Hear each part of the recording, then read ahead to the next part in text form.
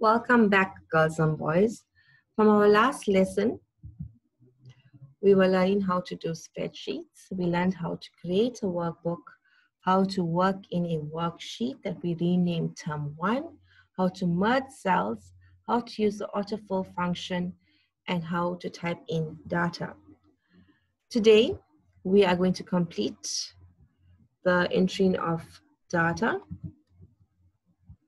Okay, I'm just going to make some adjustments to those marks because please remember that the marks are out of 50.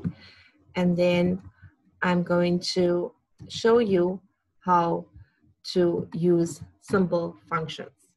Now, say suppose that your teacher knows that she gave you a mark out of 50 for the first test, and a second mark, the maximum mark was 50. So the total will be 100.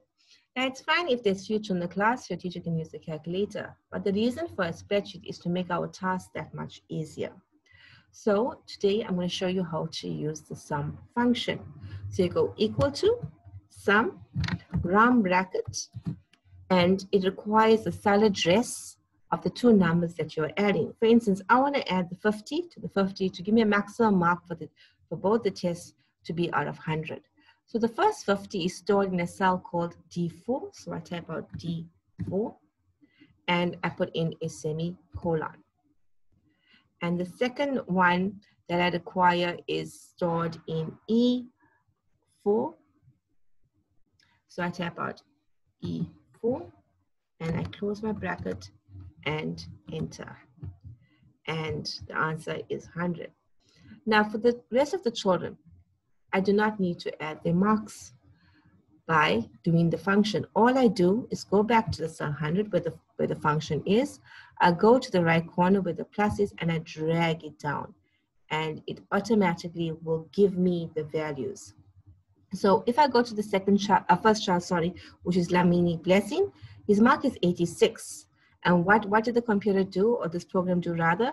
It took D5, right, which is the 43, and the second test the child had 43 again, and then he stored in E5, and therefore the answer is 86. And likewise, you can check all the rest of the children, the values will be their correct values from test 1 and test 2. So that's how we do the sum.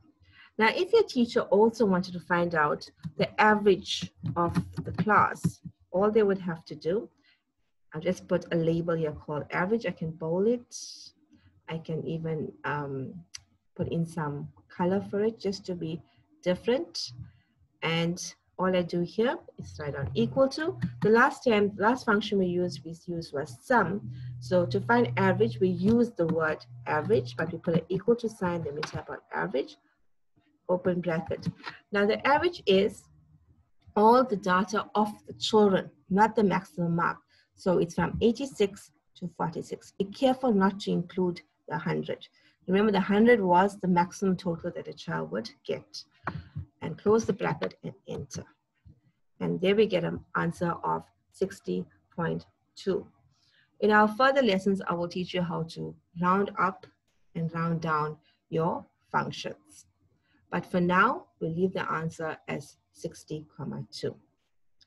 Okay, so the next thing I would require you to do is to actually practice what we've just learned.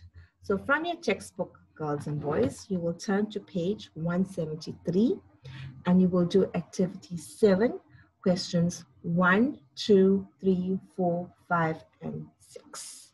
I'm sure you will enjoy this application. Thank you. See you next time.